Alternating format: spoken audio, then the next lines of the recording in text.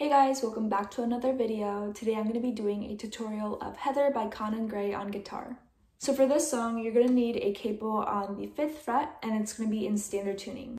If you guys don't know what standard tuning is, or if you need help tuning your guitar in general, I made a video on how to tune your guitar and I'll have that linked in the description box below. So before we get into all the chords, I'm going to be numbering the strings 1 to 6. 1 being the thinnest string here and 6 being the thickest string. So 1, 2, 3, 4, 5, 6. So this song is pretty beginner friendly because he only uses 5 different chords throughout the whole song. So he strums these 5 chords and he just repeats them throughout the verse, the pre-chorus, the chorus, and the bridge. So the 5 chords that he uses throughout the whole entire song are C, E minor, A minor, F, and F minor. So we're going to first go over the chords individually and then we're going to go into the strumming patterns. So the first chord that we're going to learn is the C major chord. So for the C chord, it's going to sound like this strummed. So you're going to need to press the 1st fret on the 2nd string, the 2nd fret on the 4th string, and then the 3rd fret on the 5th string. So you're just going to have fingers pressed down on the 2nd string, 4th string, and the 5th string. So every other string is going to be open. And by open, I mean there's going to be no fingers pressed down. And then you're going to strum and it should sound like this.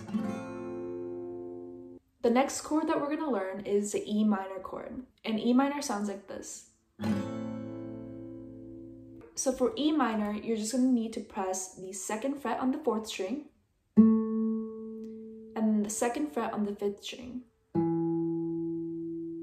And every other string is going to be open. And then strummed E minor should sound like this.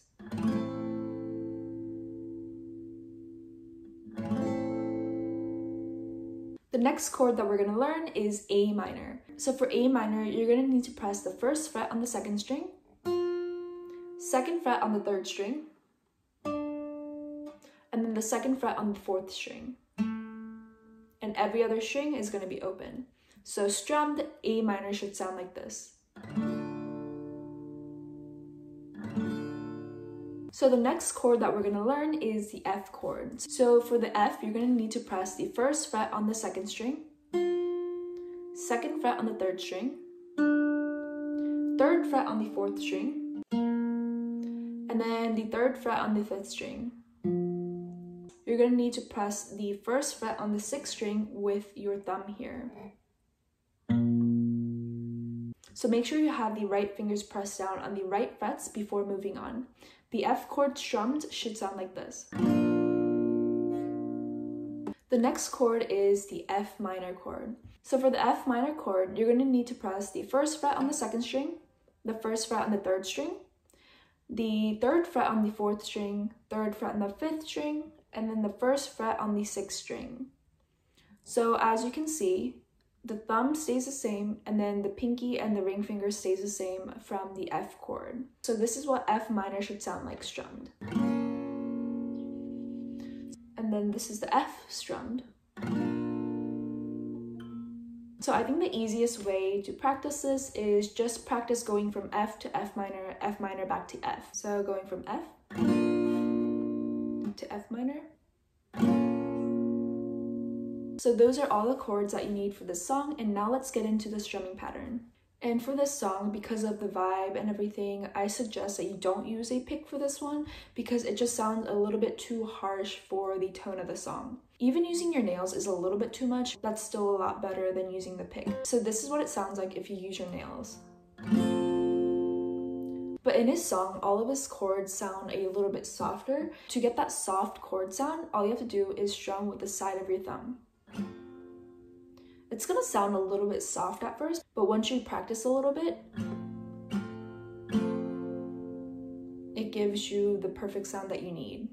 So going back to the strumming pattern of this song, it's going to be down, up, down, up, down, up, down, up, down, up, down, up, down, up, down, up, down, up, down, up. So down, up is 1 time through. So for the C, E minor, and A minor, you're going to be doing the down, up 4 times each. So I'm going to be starting with the C, down, up, down, up, down, up, down, up, down, up, down, up, down, up, down, up. And and then you switch to E minor and do that 4 times.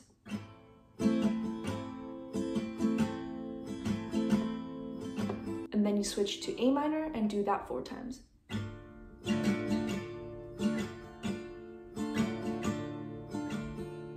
And for F and F minor, you do the strumming pattern 2 times each instead of 4 times. So if we start with F,